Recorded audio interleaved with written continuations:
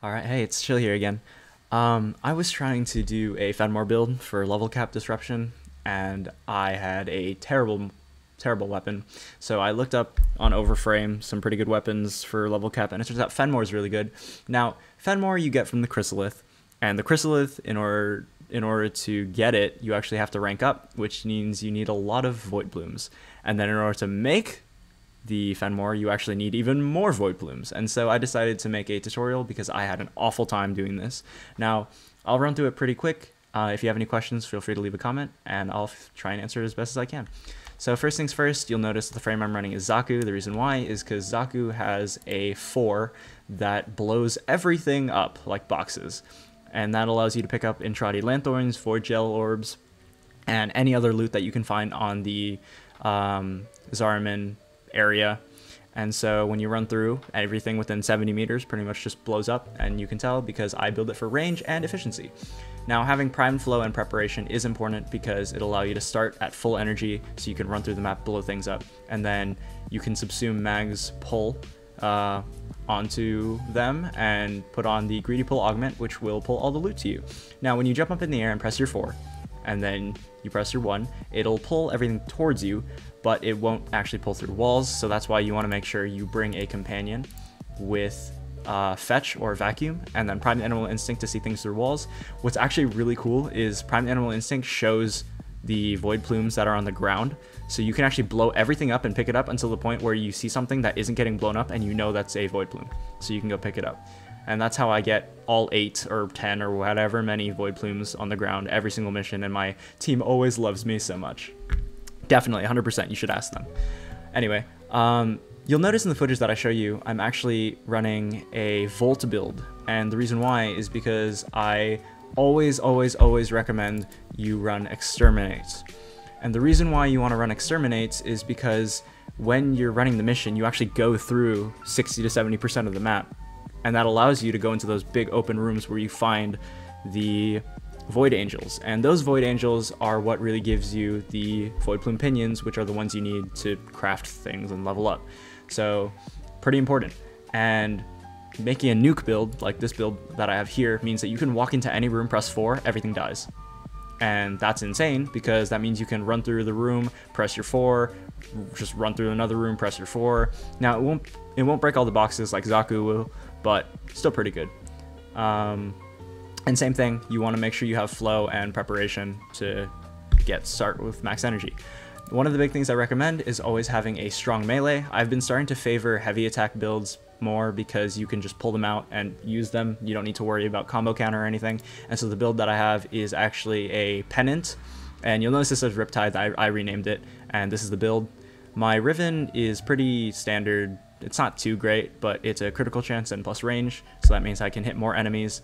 And the reason why I take the pennant over the Tatsu is the passive ability for the attack speed to be increased for every heavy attack that you deal damage with or get a kill with. Now that we've covered that, I'll go over the focus skill that we'll be running. So basically, when you go to your operator, you want to make sure you are running the Matter-Eye focus. And the reason why is because you'll notice there's an ability called Void Strike that consumes all energy and increases your damage. There is also Inner Gaze, which allows you to increase your damage even more, and the reason why is because you will be entering void mode, or you'll be entering a void area where you have to take down the void angel's shields in order to kill them. So make sure you bring Matter-Eye. And then one cool thing about that Matter-Eye ability that I spoke about is that when you use Eternal Onslaught as your arcane for your amp, in this case a 777 amp, the energy depletion will actually give you the 180% critical chance, and that's insane damage. So make sure you're constantly proccing this and using that ability in order to get the most damage possible.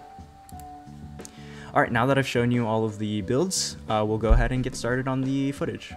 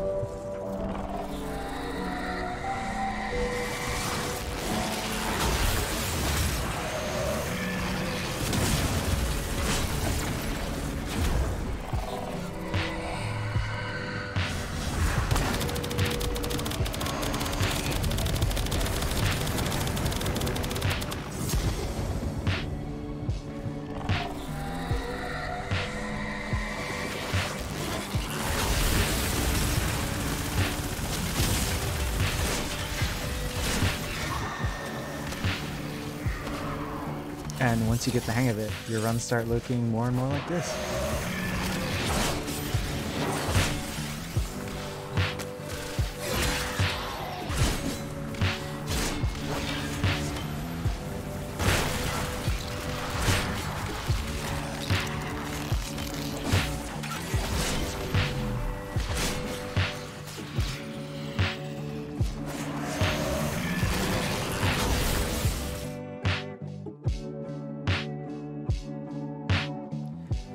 Alright, I hope that was of some help to some of you, and I hope that made void plume farming a lot easier. I know it was definitely a lot easier for me once I figured this out.